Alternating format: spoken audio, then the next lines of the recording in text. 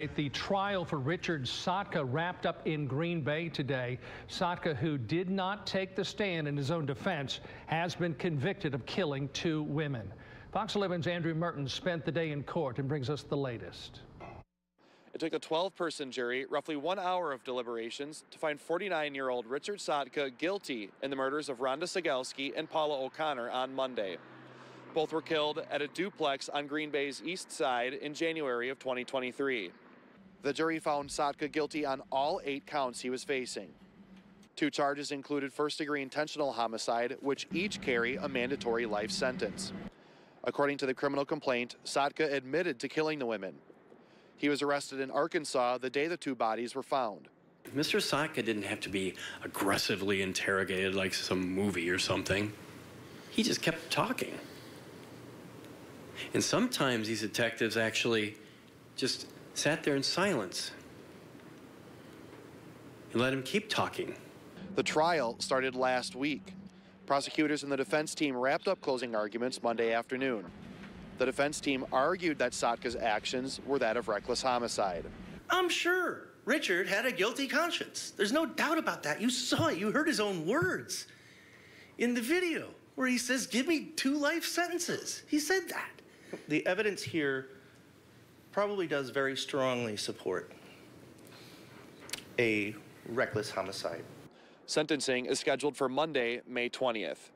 At the Brown County Courthouse, Andrew Mertens, Fox 11 News. 1 verdict form has been filled out for each of the 8 counts properly. As to count 1, as to the offense of first-degree intentional homicide, domestic abuse assessments of Rhonda Cegelski, as charged in count 1 of the information, we, the jury, find the defendant, Richard Wendell Sotka, guilty. Did the defendant commit the crime of first-degree intentional homicide while using a dangerous weapon? Yes. As to the offense of first-degree intentional homicide of Paula O'Connor, as charged in count 2 of the information, we, the jury, find the defendant, Richard Wendell Sotka, guilty. Did the defendant commit the crime of first-degree intentional homicide while using a dangerous weapon? Yes.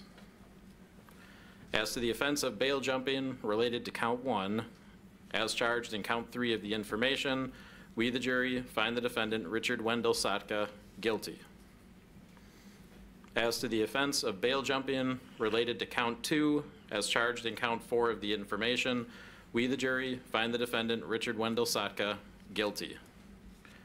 As to the offense of criminal damage to property, as charged in count 5 of the information, we, the jury, find the defendant, Richard Wendell Sotka, guilty. As to the offense of bail jumping related to count 5, as charged in count 6 of the information, we, the jury, find the defendant, Richard Wendell Sotka, guilty.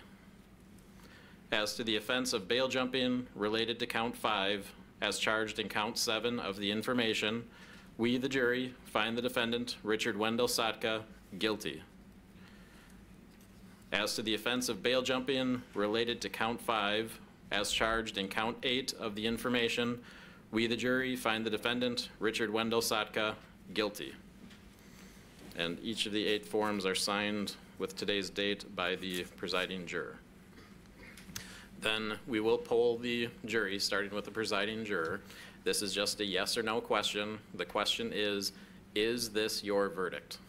Yes. Yes. Yes. Yes. Yes. Yes. Yes.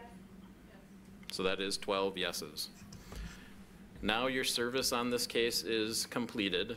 You are free to talk about the case with whoever you want at this point. You do not have to talk to anybody, though. You can choose to remain silent. You don't have to answer questions. The only entity you have to respond to is the court if we contact you. The jury room is a very solemn location, so if you do decide to talk about the case, just be mindful that there was a lot of candor between the jurors expressed in the jury room, so just be respectful of things that other people might have said in the jury room. But otherwise, anything before we release the jury from the state? No. From the defense? No, Your Honor. Then you are excused from any further obligation on the case. Please rise for the jury.